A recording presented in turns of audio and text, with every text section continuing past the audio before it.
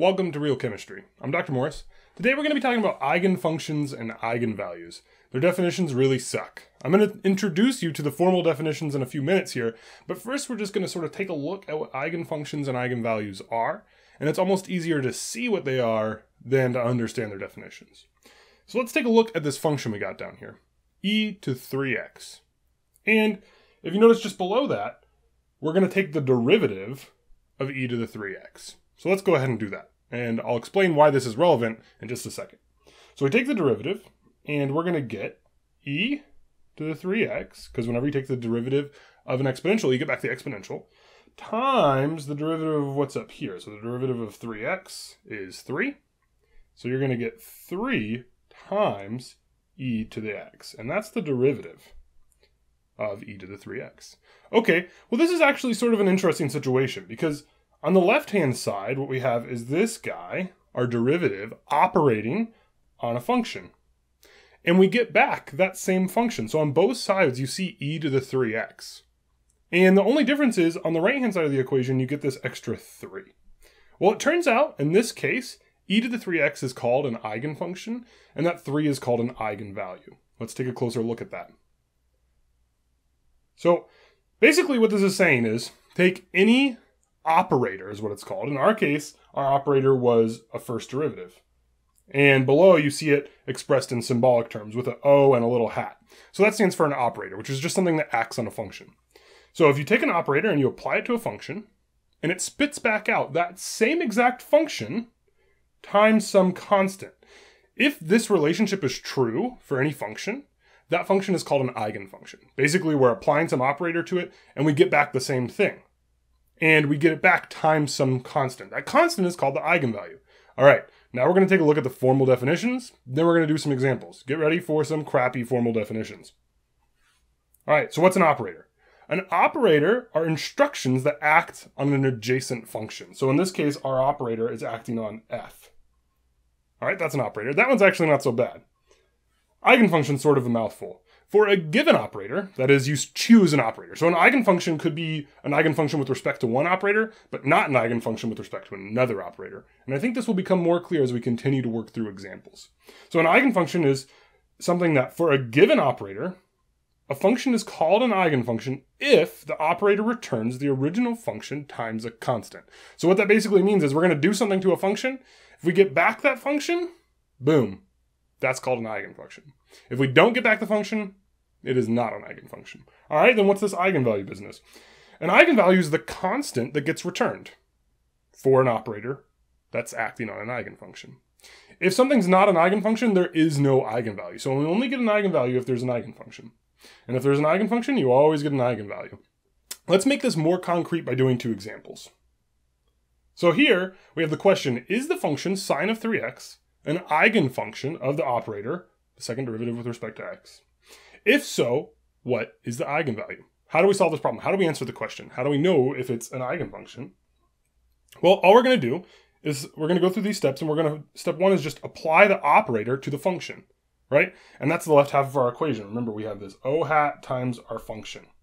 In this case, our operator is the second derivative. So for our operator, we're going to plug in the second derivative. And our function is sine of 3x. So for our function, we're going to plug in sine of 3x. Now we're just going to go ahead and apply that operator. The operator is going to act on our function. We're going to see what we get.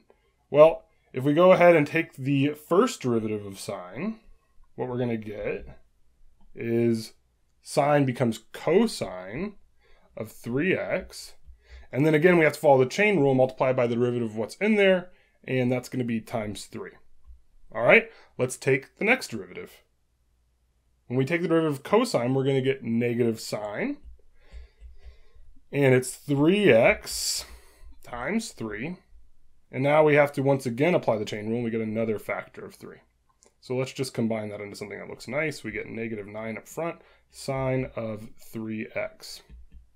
All right, that's step one. We just applied the operator. And that's always how we're going to start. We're going to apply the operator, and we're going to see, what do I get back out? Now, what we're going to want to do is look at our answer after applying the operator and see, can we find the original function? So that's step 2. Can we find the original function? Well, I look over here and I see, oh, that's sine of 3x. That's actually my original function. That is f of x. All right, so we got yes. So that means it is an eigenfunction. So if we can find the original function there, then we know that the function we're dealing with is in fact an eigenfunction for the particular operator we're looking at. So then what's the eigenvalue? Well, if this is an eigenfunction, the eigenvalue is just the constant up front. And notice here we see a constant, -9.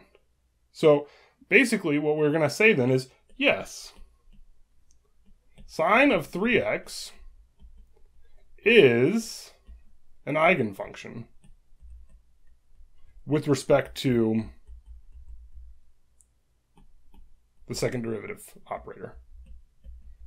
What's the eigenvalue? The eigenvalue is that constant that we got up front. It's -9. All right.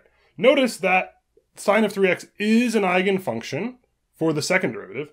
But if we had stopped at the first derivative, we would have gotten this cosine of 3x. That's not the same function. So for the operator of a single derivative, sine of 3x would not be an eigenfunction. Let's take a closer look at an example where something's not an eigenfunction, giving you away the answer right at the beginning. So here we have the function x cubed, and we have the operator 3 times the first derivative. Notice that an operator can have numbers in it and variables in it in addition to derivatives. So operators can be all sorts of things. Basically, the choices are you multiply by something, either a constant or a variable, or you take a derivative with respect to some variable. So we're going to follow the same steps. We're going to apply the operator to our function. So we're going to do 3 times d dx, and we're going to apply that to x cubed. All right? Well, when we take the first derivative, we're going to get 3x squared. So we're going to get this 3 up front, and then the derivative of x cubed is 3x squared. So what that's going to be equal to then is 9x squared. And you might say, oh, look, there's 9. That's an eigenvalue, but not so fast. We have to ask ourselves first, do we see the original function? Remember step 2. Is the original function present? Well, before we had x cubed, right? But now we have x squared. X squared and x cubed are not the same function. So now we get no.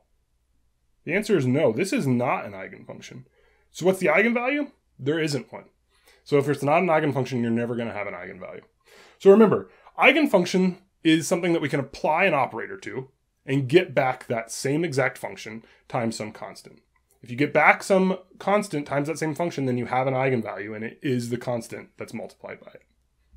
All right, so that's an introduction to what eigenfunctions and eigenvalues are. Please ask any questions you have below. As always, subscribe by clicking on the Real Chemistry icon or visit my channel to see more YouTube videos. Thanks for watching.